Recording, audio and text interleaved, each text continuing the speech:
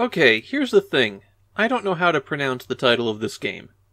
If it's a reference to the character from the Trojan War, then it's Palamedes. If it's a reference to the Arthurian king who chased after the questing beast, then it's Palamedes. The only real clue I have is that the sequel has a Greek mythology theme, so I think it's Palamedes. But that might just be something they added for the sequel. Palamedes the video game started out as an arcade game by Taito, part of that whole push towards single-screen action games that they had at the time that brought us games like Don Dokodon and Flip Pole.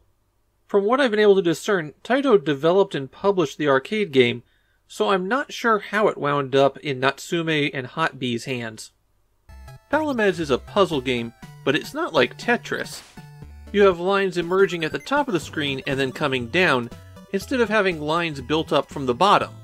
The lines are made up of 6-sided dice, and you lose if they reach the bottom.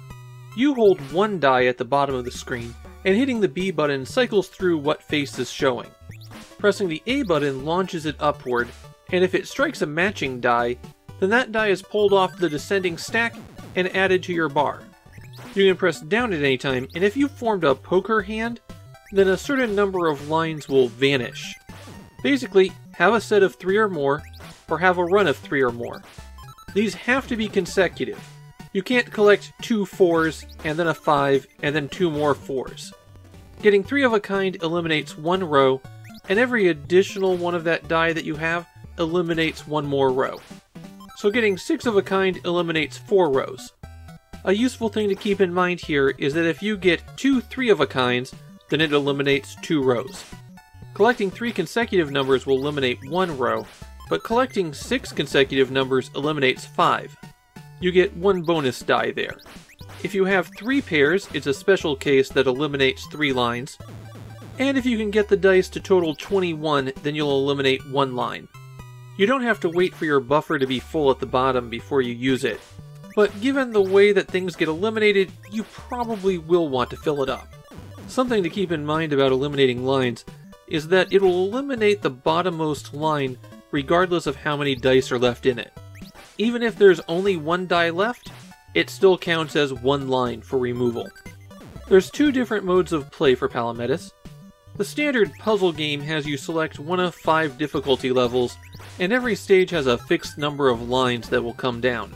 After you clear that many lines, then it restarts at a higher speed. The competitive mode, which can be played 2-player or as a tournament against computer opponents, pushes your opponent's side down an equal number of lines as you eliminate. There is no end to these battles until one player has their dice reach the bottom. In Japan, this is another one of those games that has vanished without a trace. Nobody remembers Palamedes, even if it must have been successful at the time since it got a sequel. As for myself, I've gone back and forth on Palamedes over the years, and I think I have to come down on the side that I don't like it. Part of that is due to having to rotate through the die faces. The time it takes to cycle has to become part of your strategy. Part of my problem is that I'd like to be able to just build a line out of anything I like and then get the result. I feel like order shouldn't matter here. And part of it is that I feel like the design is being pulled in multiple directions. There's no connection between eliminating lines and building sets.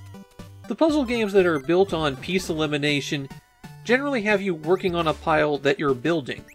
But here it's almost like a heavily restricted shoot-'em-up. I just don't find the gameplay very effective here.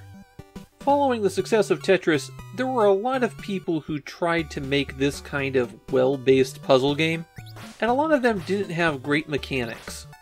This isn't even the only game with this problem released on July 6, 1990.